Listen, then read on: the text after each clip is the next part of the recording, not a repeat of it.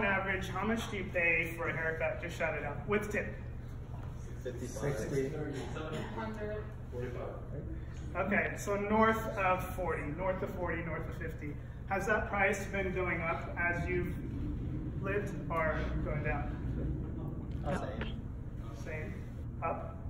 Great. How often, shout it out, do you get a haircut? 4 weeks. 2 months. 2 months. 5 weeks. Okay, so somewhat often. Cool. What I'll go through here.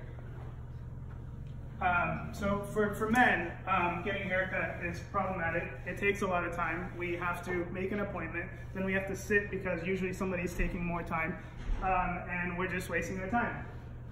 It requires going to the one barber that knows their style. I believe everyone is like this. We have to try out different barbers when we move to a new place, and then we have to find out which one is the best. And this gets problematic when we're traveling and we can't get to our one barber. It's expensive. We just talked about that. And lastly, some men don't want a free therapy session, and a lot of barbers like giving one. So I'm coming up with a solution to build a robot that trims hair starting with beards. Now, why beards? Beards are an easier technical problem to solve. If you mess up someone's beard, they won't like you, but they won't hate you. You can recover back from that problem by just giving them a trimmer to finish up themselves. Lastly, it's something, and this is critical, something people will still pay for. Most men shave their beards at home, but some go into a barber and they'll still pay for it. There's a lot of benefits to that. Mostly it's about being faster, being more predictable, being cheaper, and not having it talk to you. I'm envisioning a future, whether you're in Queens, New York, or Taipei, Taiwan, you swipe your card at a stool in a kiosk and you get your hair done regardless of where you are, faster and cheaper than you get it done by a human today. Go to market, do you mind scrolling up, Brandon, just a tiny bit? Go to market, this is a playbook that Redbox and CafeX are employing. They're renting out kiosk retail space at airports, malls, and WeWorks, and they're basically paying a landlord to secure some space, and anybody who comes in can use that kiosk. I'm proud to say just last week I got an LOI, a verbal agreement for an LOI from the Richmond Business Hub. This is Richmond in East Bay. It's a 10,000 square foot complex, and they're on board to host one of these machines.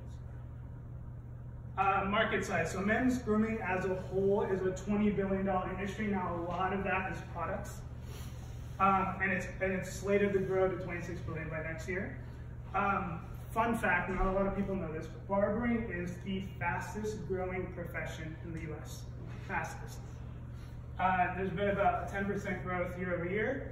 The main incumbents, so Regis Corp, which is the parent of Supercuts, and Great Clips, they do each about $1.5 billion a year, and they've been growing at a clip every year, including the recession. In fact, Great Clips, which has a 70% male clientele and targets kind of the basic cut, their revenue spikes during the recession. Competitors, if you are going in for a high quality haircut, BuzzBot is not for you. If you're going in for an experience like Sports Clips offers, where you drink a beer, watch the game where you're getting a haircut, this isn't for you. There are DIY solutions. If anybody remembers the Flowbee from the 80s, it's like a vacuum plus a trimmer. You can do that. Panasonic has invested some R&D work in hair washing robots. Nothing has gone to production though. So why now? Why does it make sense to do this venture now? The cost of mechanical arm has been plummeting. That is $10,000, assemble 5 the kit. There are a host of startups out there that are making robotic arms that are getting cheaper and cheaper. Plus, depth sensing cameras are a lot more available. There's a lot of advances in self-driving tech and facial recognition that can be repurposed for this venture. I mentioned before, barbering is growing because of changing male fashion trends. A lot more men are caring about their hair now. And lastly, and this is huge, especially in this city, we're going to see consumer-facing robots soon. CafeX. Does everybody know what CafeX is? It's a robot that serves you coffee. Go to the Metro if you want to see it. They are normalizing the behavior of putting robots in front of people. That's really, really huge because robots have traditionally sat in warehouses and factories.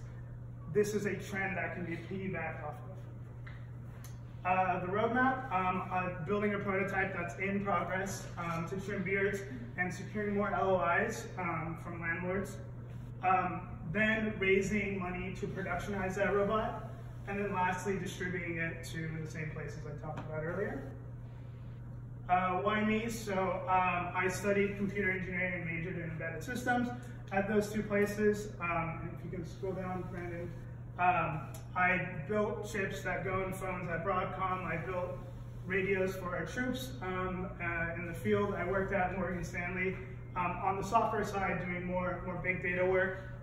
And I worked for this guy, so I have a lot of experience shipping software at the highest level. And lastly, I run two communities that are, one is 5,000, one is 3,000 people. I have access to a lot of engineers. And so once I raise that money, I have direct channels to go to raise, to recruit engineers to build this venture up. The one thing I could really use everybody's help with are introductions to people who work at WeWorks, malls, airports, people who are in charge of that retail kiosk space to get them to sign non-binding LOIs. It's not even binding at this point. That would be really helpful to me. Thank you.